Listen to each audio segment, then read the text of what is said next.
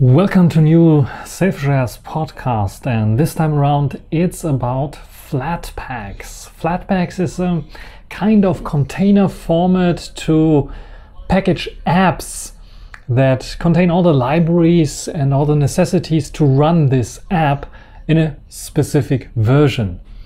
So that means that SailfishOS, which still has Qt 5.6 as down layer framework where all native applications sit on top, can now distribute Flatpaks that ship their own version of Qt 5, which might be a newer version like Qt 5.12 or 5.9 that has different abilities. You can also have GTK if you want to have that as a graphical framework. It can have various different libraries that SailfishOS usually doesn't ship down here in the layer, but up here in the Flatpak you can have this. This usually means that if you have native applications on SailfishOS, very little when it comes to the file size itself, like a few kilobytes or megabytes, because they are using the native SailfishOS libraries that are provided by the operating system. Flatpaks, on the contrast, have their own little library pack basically that's usually part of the operating system, and it's several hundreds of megabytes big. So Flatpaks have to include this and the application. So to make it not as big on an application update as possible, what they do is simply say all the libraries, we pack them together in a runtime, which is basically another Flatpak that the application itself is based upon. And yeah, this is basically how package management works, but it is done in a way that is system agnostic, that is not depending on a specific system. So it is basically like this, that for a Flatpak app on the first try you have to download lots and lots of gigabytes or megabytes of the base system first, on which this Flatpak is based upon. But as mostly all the other Flatpak apps are also based on this base system, you only have to download it once. And then you have the option to just simply install this one app, which is a bit bigger than maybe the native SailfishOS app, but it is still smaller than the app plus the big runtime. And in this video I want to show you how you can install this Flatpak support after you, I think, now guessed what benefits it might bring to SailfishOS users with new application versions and the variety of different frameworks that you can then use without them having to be in the base core of SailfishOS itself. I want to go through the steps that you need to take to download and install your first Flatpak application under SailfishOS. What you need to have is SailfishOS 3.3 and at least, I think, kernel 3.5. So I'm not sure, but I think that it's not working on the first Yola phone, if I'm correct. But you can if I did a mistake, you can correct me in my comments. And otherwise, let's get started and take a look at the website. It's done by many different people, but there's one major developer, open source developer, who we have to thank for Flatpak support in SailfishOS. And I want to do this here right now by just going through the steps that he lists on his GitHub page that tell you how to install Flatpak under SailfishOS. So let's get going. Here we are on the documentation page for Flatpak support for SailfishOS done by Rinigus, and it goes through the steps that you have to take, and let me take you through the steps. First of all, check your supported devices. Usually the Xperia 10, the Xperia XA line, XA2 line and the Xperia X line are supported when they are running version 3.3 of SailfishOS. Otherwise, take a look at the Hybris version. Needs to be this version, and of course the kernel version needs to be higher or equals to 3.5.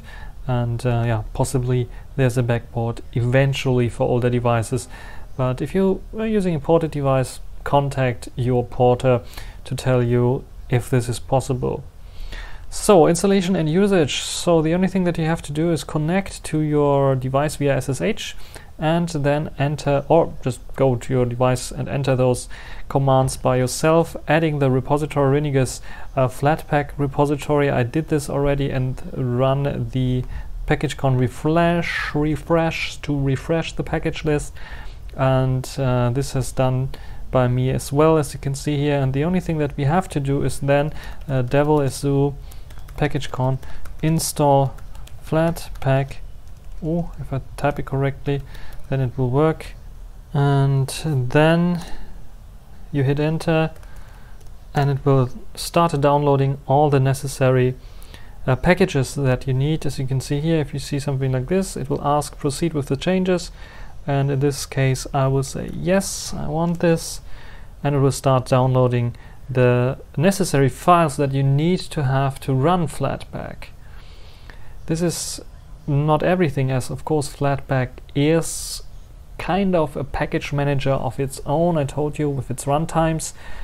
You have to also take a look at how you can use Flatpak, and this is here the reboot to finish installation, of course, and then the section here which allows you to add something like FlatHub, which is a repository for Flatpaks. And let me go through this after I rebooted my device.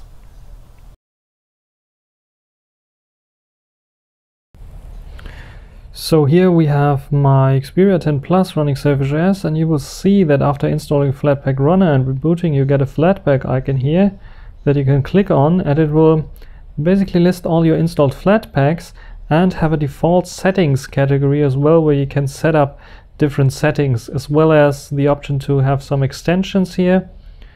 As you can see here, you can update the extension or remove the extension, which is necessary for graphics on devices that are not supported by Flatpak to run, for example, libhybris based devices like this one.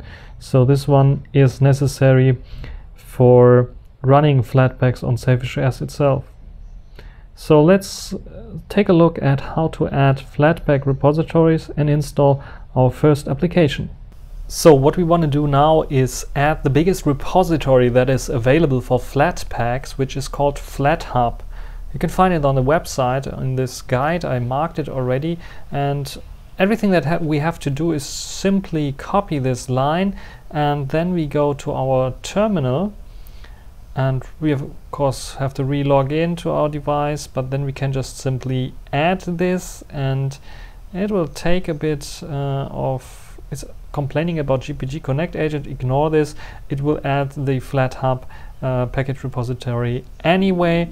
And then we can also take a look for KDE apps, because you know KDE Plasma has its own mobile set of apps. We can copy the line of KDE apps as well and insert it as well to add some other applications, just like, for example, a web browser, which is a bit newer than what we usually have.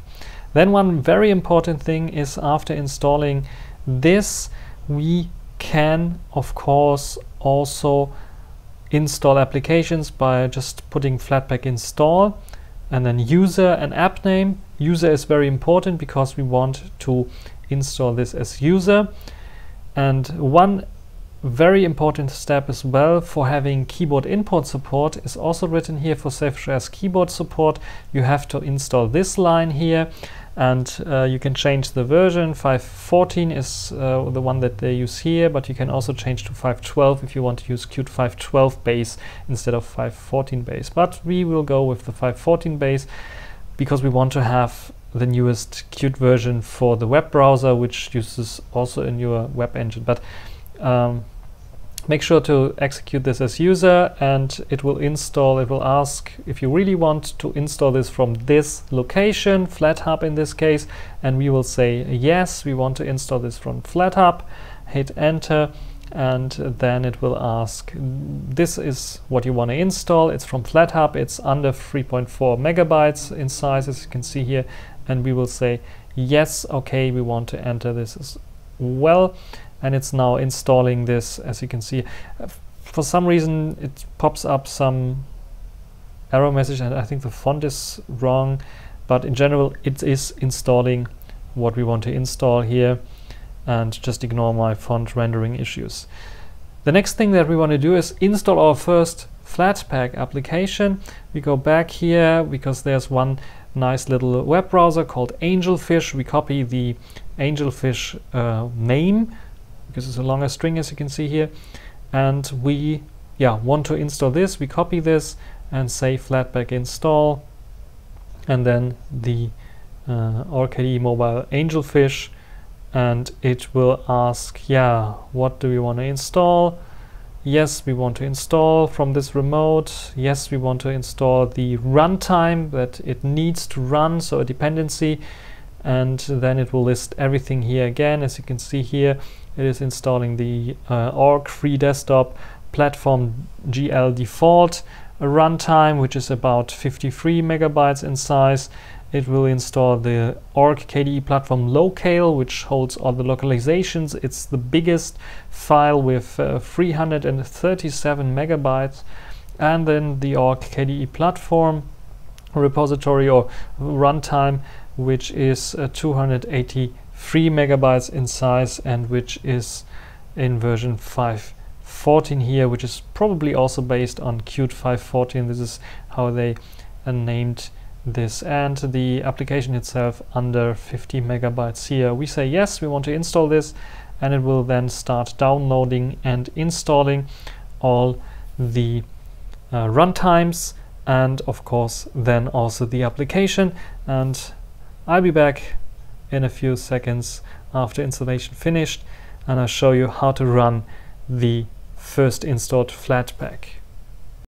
So as you can see here in my launcher, I have already the image for Angelfish, but before we click on it, we have to change some settings. We go to our Flatpak runner and see the Angelfish entry here, and what is recommended is overriding the scaling factor and overriding the DPI, and set it to 3 times scaling and 120 DPI, at least here on the Xperia 10 Plus device. It looks then okay to me. You can experiment with those settings if you want to. Don't forget to apply this setting, and then to start the application, just go to your launcher and click on the Angelfish launcher in this case, and then it will take a while, a few seconds, for it to launch the application.